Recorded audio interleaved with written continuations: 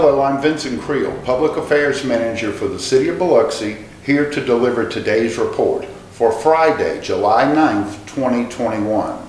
We'll have your weekend preview, which includes fireworks tonight at the Biloxi Shuckers game. We'll have the weekend weather forecast. We'll have news about changes coming to the Keesler Air Force Base gates for the next couple of months. There was a gas leak on Thursday morning that caused the evacuation of nearly 24 homes on Division Street. And we'll take you to Hiller Park to see some new visitors from up north. But we begin today at City Hall. The Mayor and City Council launched their new 4-year terms this week, but the city's Chief Administrative Officer and department directors will have to wait until the Council's next meeting on July 20th to see if they will be confirmed. After a 40-minute closed session, City Council members voted unanimously on Tuesday to table the reappointments of CAO Mike Leonard, Police Chief John Miller, Fire Chief Joe Boney, and Directors Jerry Creel of Community Development, Billy Ray Allen of Public Works, Sherry Bell of Parks and Recreation, and City Attorney Peter Abide and his firm Curry Johnson. The entire team would continue to serve until at least July 20th, the City Council said.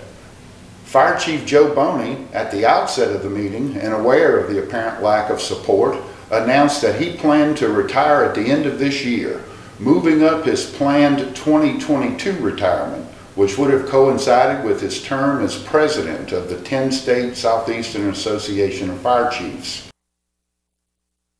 I wrote my ending to this story earlier this afternoon when I submitted my letter of intent to retire from the City of Biloxi to the Mayor, which will become effective no later than the end of the year, in order to allow an adequate time for a smooth transition. So while this may be the ending to this particular story, the little boy in me still looks forward to other dreams to pursue. Thank you. Thank you, Joe. Thank you. You can see a replay of the City Council meeting right here on the city's website. There were a few anxious moments mid-morning Thursday when contractors working on the Keesler corridor area of Division Street struck a gas line at the corner of Seal Avenue and Division Street. Between 15 and 20 homes were evacuated on the north end of Seal, while the gas company made the repairs to the line. Here's some traffic news from Keesler Air Force Base.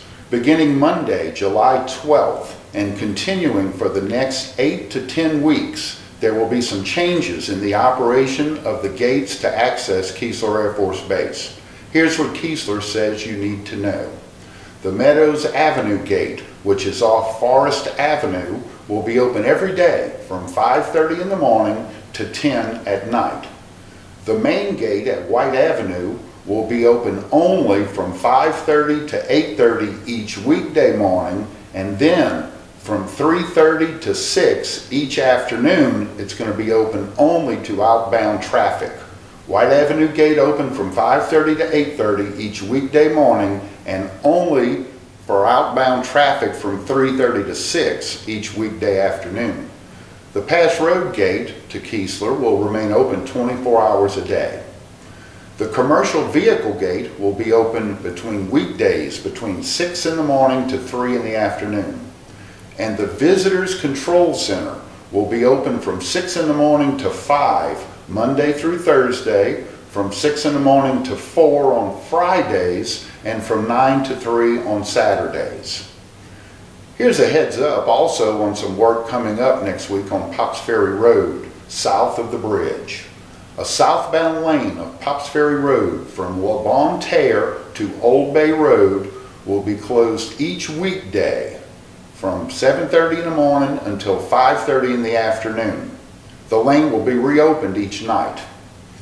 Please use caution in these areas. To keep up with all of the traffic issues on your cell phone, please text Biloxi to 99411.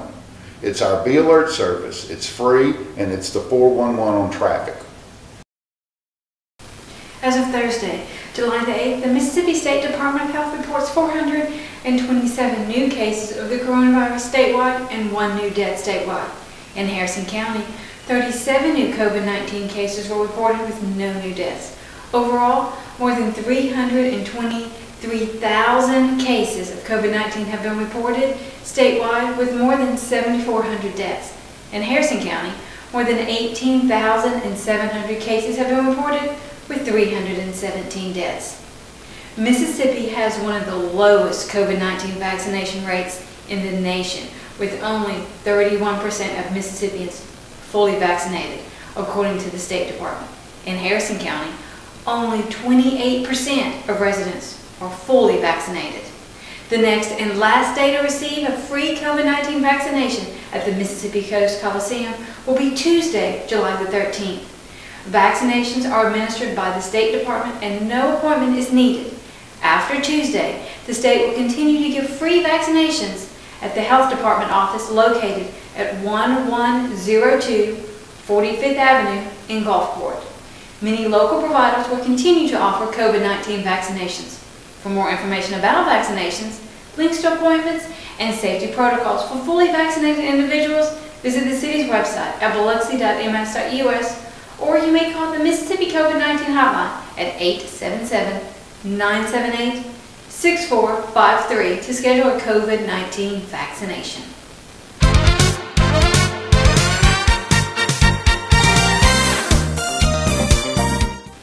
Rain chances continue throughout the weekend, with thunderstorms likely and temperatures in the 70s and 80s.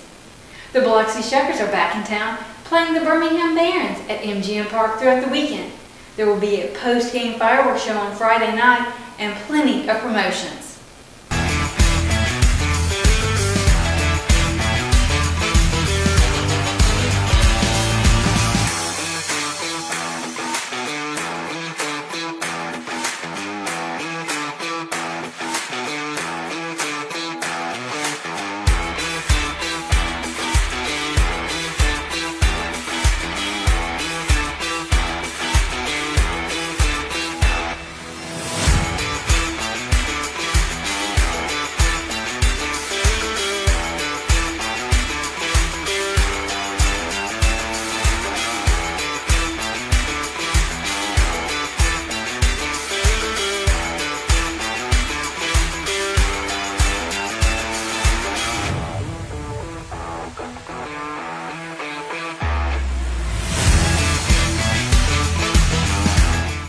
That's BiloxiShuckers.com for ticket and game information.